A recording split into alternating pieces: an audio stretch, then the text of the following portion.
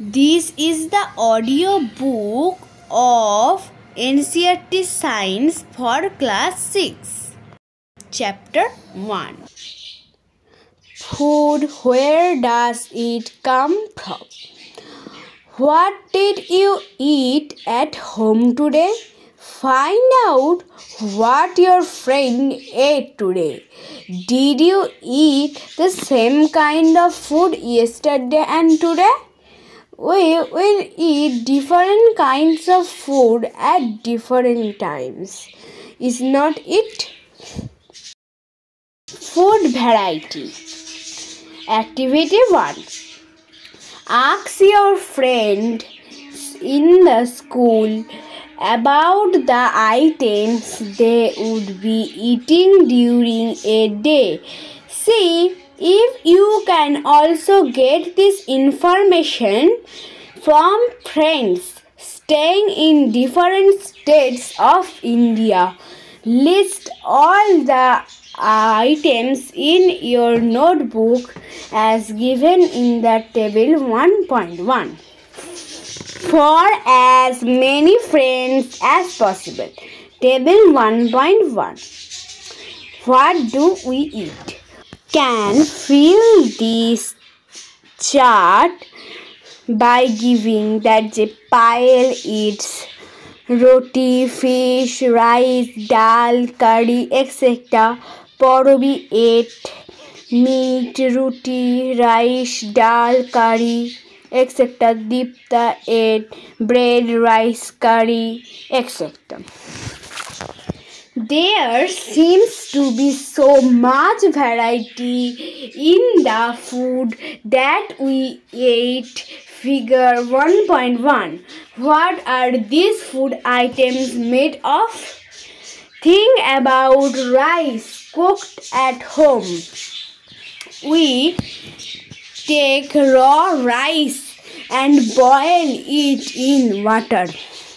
Just 2 materials or ingredients are needed to prepare a dish of boiled rice.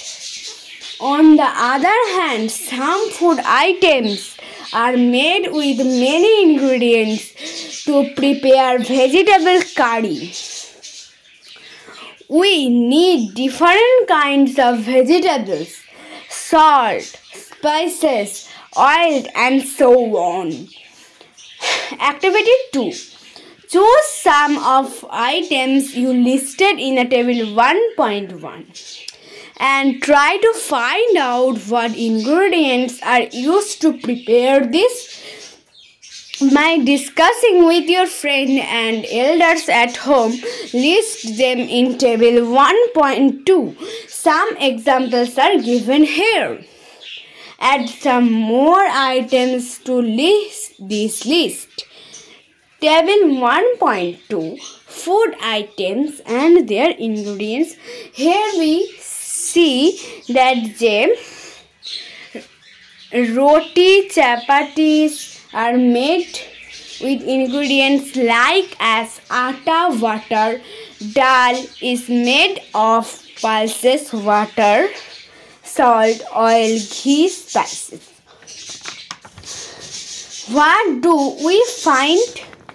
Do we find some ingredients common for all different food items? Discuss in the class. So where do these ingredients come from?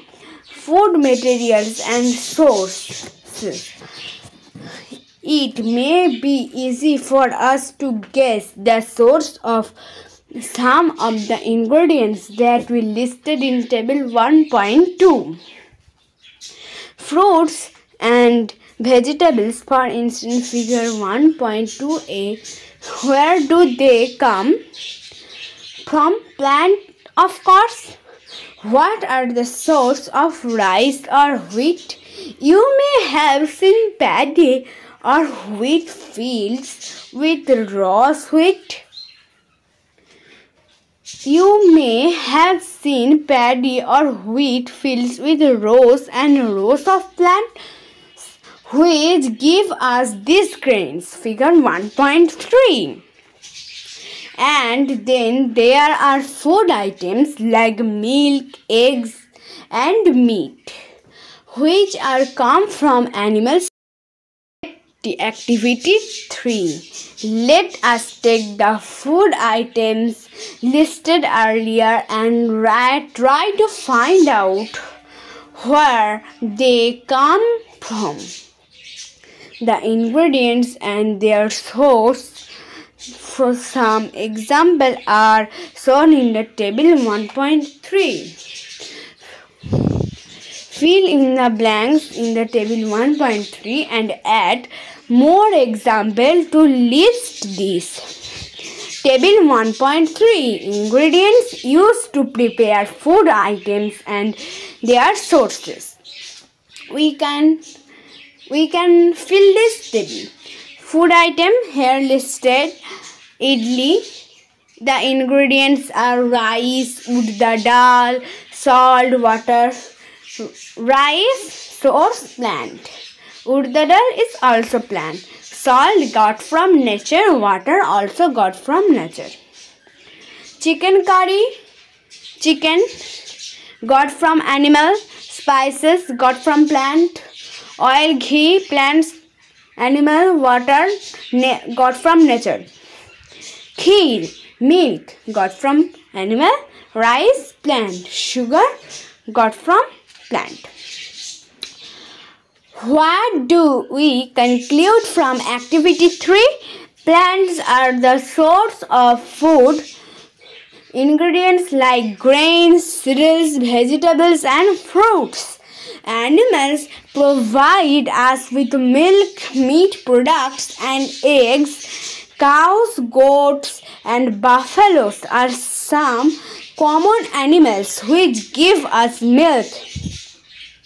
Milk and milk products like butter, cream, cheese, and curd are used all over the world. Can you name some other animals which give us milk? Plant parts and animal products as food. Plants are one source of our food. Which parts of a plant? We eat many leafy vegetables. We eat fruits of some plants. Sometimes roots, sometimes stems, and even flowers. Figure 1.4. Have you ever eaten pumpkin? Flowers dipped in rice paste and fried. Try it. Some plants have 2 or more edible but eatable parts. Seeds of mustard plants give us oil, and the leaves are used as vegetables. Can you think of different parts of a banana plant that are used as food? Think of more examples where 2 or more parts of a single plant are used as food. Table 1.4. Plants part as food. Here we see that the brinjal curry is written. Here the ingredients are brinjal, which is the fruit of tree, chili as spices, and any other are the fruit of tree. Oil from groundnuts, mustard, soybean, and other plants are parts of seed. Here এখানে Piali's question as that she wants to know if any other food comes from source other than plants and animals. Yes, water and salt is come from nature totally. It does not come from animals or plants. Do not try to taste unknown plants around you to see if they are edible. Some plants could be poisonous. Activity 4. From all the food items you have listed in the table 1.3, choose those items whose ingredients are obtained from plants. Which parts of plant. Identify this and list the food items and plant parts as soon as the table 1.4. Activity 5. Take some dry seeds of moong or chana. Put a small quantity of seeds in a container filled with water and leave this aside for a day. Next day, drain the water completely and leave the seeds in the vessels. Warp them with a piece of wet cloth and set aside. The following day, do you observe any change in the seeds? A small white structure may have grown out of the seeds. If so, the seeds have sprouted. Figure 1.5 and 6. If not, wash the seed in water, drain the water and leave them aside for another day, covering with a wet cloth. The next day, see if the seeds have sprouted. After washing the sprouted seed, you can eat them. They can also be boiled. Add some spices and get a tasty snack to eat. Do you know where honey comes from or how it is produced? Have you seen a beehive where so many bees keep buzzing about?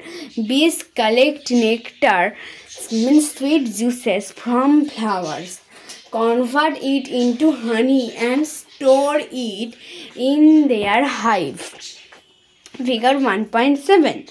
Flowers and their nectar may be available only for a part of the year. So bees store this nectar for their use all through the year. When we find such a beehive, we collect the food stored by bees as honey. What do animals eat? Do you have a cattle or a pet that you take care of? A dog, cat, buffalo, or a goat? You will then surely be aware of the food the animals eat. What about other animals? Have you ever observed what a squirrel, figure 1.8, pigeon, lizard or a small insect may be eating as their food? Activity 6. Several animals are listed in the table 1.5. For some of them, the types of food they eat also given. Fill in the blanks in the table. Table 1.5. Animals and their food. Name of the animals: buffalo eats grass, oil cake, hay, grains. Cat eats small animals, birds, milk. Rat eats bread, grains, etc. Lion eats flesh of animal. Tiger eats flesh of animal. Spider eats the insect. House leader also eats insect. Cow eats grass, oil cake, hay, grain, etc. Human beings eat everything such as vegetables, fruits, meat, etc. Butterfly drinks nectar. Crows meat, pieces of garbage. Activity 7. Have a look again at the table 1.5 and group the animal entered here as follows. Place animals which eat only plant or plant products in group 1. These are called herbivorous. There are some animals which eat other animals. Place these in group 2. These animals are called carnivorous. Do you find some animals which eat both plants and animals? Place them in group 3. These are called omnivorous. Prepare a table as in the table 1.6 and enter this separately in the 3 column as shown. Table 1.6. Some example of herbivorous are cow, goat, horse, deer, elephant. Carnivorous examples are lion, tiger, hyena, vulture, eagle, etc. Omnivorous examples are dog, human, crow, bear, peacock, etc. Here we see that J. Pihali wants to know where you would place human beings while filling the table 1.6. Obviously, omnivorous. We know that there are many amongst us who do not get sufficient food. We need to find ways by which more food can be produced in the country. That will not be enough. We will need to find ways to ensure that this food is made easily available to each one of us.